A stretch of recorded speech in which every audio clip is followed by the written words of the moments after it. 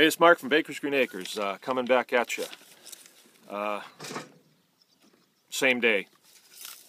I changed my clothes, you know. Okay, this is a bombshell. This is really a bombshell. I received this from one of our friends. This is one of our friends that has subscribed to the Michigan Pork Producers newsletter, right? So this information in this article here comes directly from Michigan Pork Producers, and it's going to their members. And what this is about is how terrible feral swine is in the state of Michigan, and all the damage that they can do, and all the terrible, terrible things that can happen with feral swine. As you've heard, you know, they can kill baby deer, and they can kill little baby birds and attack people, and they can kill your dogs and your kittens, and they can carry, here I'll just read from it. Well, I'll just paraphrase it. They can carry up to 30 diseases. And some of these diseases can communicate to human beings. They can infect human beings. Can. Not have, not will, not proven to, it's can. It can happen. Just like pigs can go feral. They can. Not that they have, and not that we've seen any of them. It's just that they can, all right? And it's been pork producers saying that my pigs are feral, and my pigs carry up to 30 diseases. All right, can carry. Not that they have, and not that they've ever tested my pigs, or one of my pigs has ever tested for any of these horrible things, or killed any baby deer, or scared any old women. They can. All right, that's what they're saying, and it's disinformation at best. It's more like lies. Okay.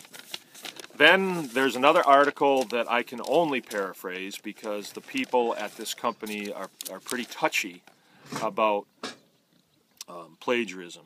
But it's an outfit called MEIRS. It's Michigan Information Reporting Service. And it comes out of Lansing, and it costs like $600 to be on their list of receivers of this. And usually politicians get it. All the who's who people down in Lansing get it. And that's per quarter, so it's $2,400 per year to get it. And they're very reputable reporting service. It's a very reputable reporting service. Anyway, they had this article out. It was forwarded to me, but I can't post it because they don't like that. And I'm going to be fair to them because they've been fair to me. But this article is about a virus. It's called Porcine epidemic diarrhea virus, PEDV. All right. You can't go any place to make a video. All right, I'm telling you. All right, PEDV. PEDV has been in the country now for about 6 months, and according to pork producers, their own numbers, they have lost, and this is in this article, but you can find it other places on the web, they've lost 8 million pigs. All right. So it's not theory that PEDV could come here. We got the dead bodies to prove it. It's here. And it's very likely to devastate the Michigan pork producers. Very likely to do that. All right. Now, I can't believe that they haven't blamed it on me. But if they did that, then they'd have to get some of my pigs and test them and test positive for PEDV. And it's unlikely that my pigs would test positive. So here's the facts as I know it. All right, the Eurasian wild boar, which is the root stock of every pig known to man, there is only one species of pig, has a natural resistance to what's called the coronavirus. And the coronavirus is a umbrella. And under the coronavirus is PEDV. And PEDV is a virus that occurs in the environment. All right. The problem that pork producers is having is that Their process is what is causing PEDV to happen. All right, here's the way it works. If you're a commercial pork producer, you have a hog house, you have 5,000 hogs in it. They're not on a dirt floor. They're on a floor that's slatted. That means there's holes in it, and their manure and their urine go through the floor, right? Sprays come on periodically on automatic timers, and they help to move that manure through the floor into a big foundation underneath the house where it's kept in a slurry, all right? And all the microbiotic action happens under there. It produces methane. The methane comes up through the floor, has to have big vents on either side, big fans, the house does, or else the pigs suffocate because the methane's so bad, which happens periodically. You don't hear about it, but what usually happens is the fans go off, breakers kick, or there's a power outage, and the farmer's not around, and after a very short period of time, you have 5,000 pigs that are dead. And so then they call in the crew and they start dragging them out, and then during the night, the cool air of the night, some of them jump back up and then they run into the corn, and that's really where any kind of pigs that are loose come from. It's not farmers like me. It's the big farmers that are having the problems, or they have trucks that tip over or things like that. It's not from pigs like mine. We know how many pigs we have, and if they get away, like I said, they don't take off. They come up to the house, so we know that they're out. But anyway, with all their manure being under the house, the virus is concentrated, all right? So the viral count goes up and up and up. And then they do nifty things like they aerate it, so that helps the virus survive. They're not trying to, they're just trying to keep it in a slurry.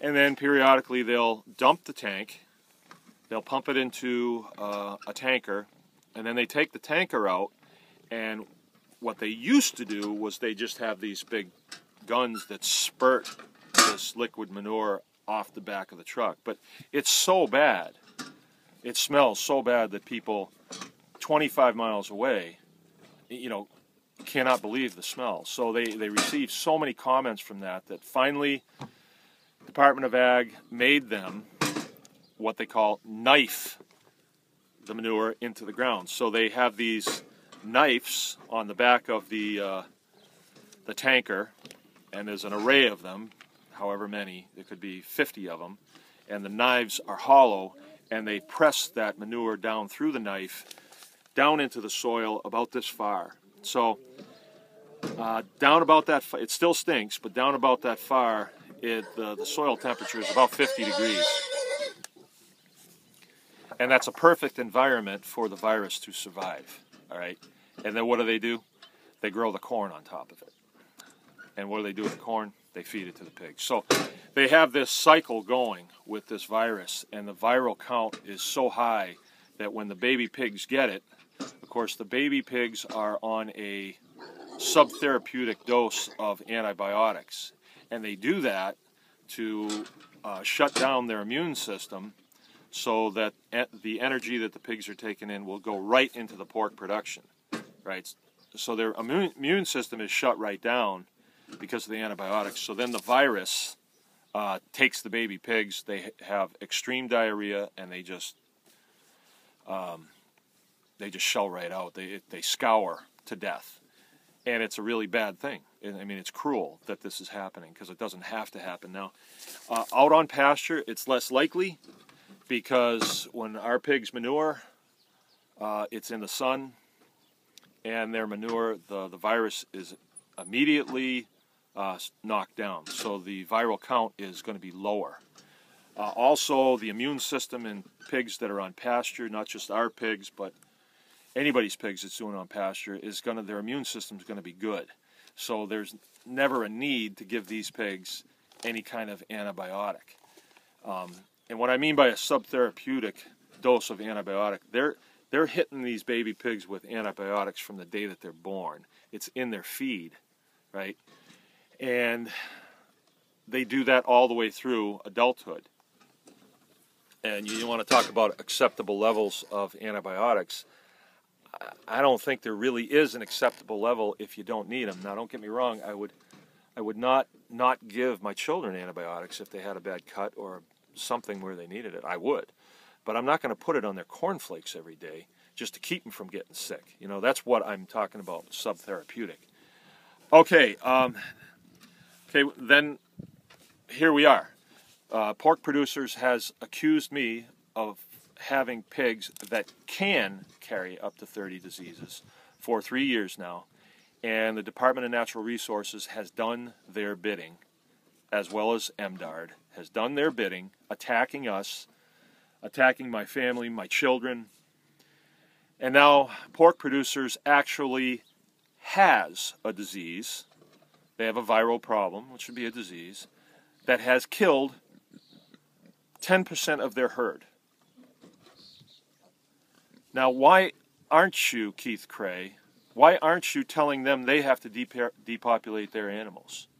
I'm just curious here, because that's why you were telling me I had to depopulate mine, right? Is because my pigs can carry diseases.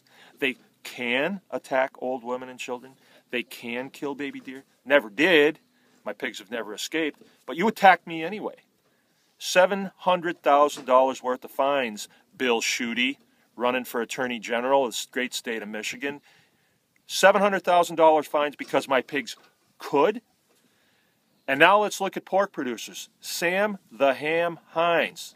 Where are you, buddy? Your pigs are dropping like flies. And what are you doing about it? Are you depopulating them to keep me safe? Now, in this Mears article, I'm going to tell you that there were 2 incidents where people from Department of Ag piped up very, very quickly. And they piped up about, no, this isn't a threat to human health. Nope, not at all. 8 million pigs have died, but it's not a threat to human health.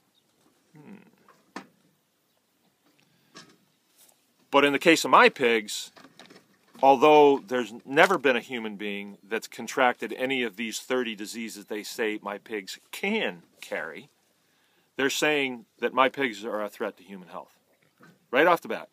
Mark's pigs are a threat to human health. Now, I don't eat pork out of the store. I haven't in 10 years. And I know a lot of people that won't. They simply will not eat pork out of the store just because of the inhumane way that it's raised and the antibiotics and the growth stimulants and all that stuff. I don't. But I tell you what, with this PEDV, I certainly wouldn't. And I would tell all my friends that, gee, I don't know if I'd eat that. I think I'd go to something else, you know. That's just a personal feeling about it. But I would, even if I did like to eat pork from the store, I'd call them up. I'd call Walmart up, hint, hint, and I'd ask them, where do you get your pork from? You know, are you getting it locally, or is it coming out of these big hog houses that have PEDV? I'd ask him that, because I'd want to know if I had to eat that pork out of that store. I'd be, you know, if I had a loved one that was in a public school, I'd be calling the public school and I'd be saying, where do you guys get your pork? Let's say I had a loved one that was in prison. I'd be calling that prison. I'd say, I want to know where the pork comes from. You'd probably never find out. They'd probably pick you up and throw you right in there. But any place where they have to sell a lot of pork, I'd want to know. I'd be calling McDonald's and find out where they're getting their pork from. That's what I'd be doing. All right, I just think it's bitter irony that this has happened. And don't take my word for it. You can call up Sam Hines and ask him. Sam Hines is the vice president of the Michigan Pork Producers. I don't even know who the president is. Why is the vice president always so important? But I would call old Sam and ask him about this, and ask him what he's doing to protect all the small producers of pigs in the state of Michigan. You know, Pork Producers is going to tell you, as well as poultry producers and all these guys that work for ALM, Ag Leaders of Michigan, they're going to tell you that small producers like me are no threat to their business. That is such baloney. All right, these are people that deal in futures markets, and they see the trajectory of the small farm right now coming back. Why? Because they're producing food that is not good for human bodies. That's why. And mothers know it. Mothers see other kids that are just fat like sausages, and they don't know why. Kids running around, they're so fat they can't even hardly move. Why is that happening? Is it because of computers? No, it isn't. It's the food. It's all the growth stimulants. It's the genetically modified corn that they're feeding these animals in feeding operations like this. Everybody knows it. It's just no one will say it because I don't know why they won't say it. It's probably because of the money. I know the politicians in Lansing, a lot of them will just do whatever ag leaders tell them to do. But see, that's the key that you guys have to look at. You have to be calling them and saying, we do not want you to do what ag leaders want because we demand better food. All right, I'm at 15 minutes, so I better cut her off here. This is Mark from Baker's Green Acres. Anyone can farm.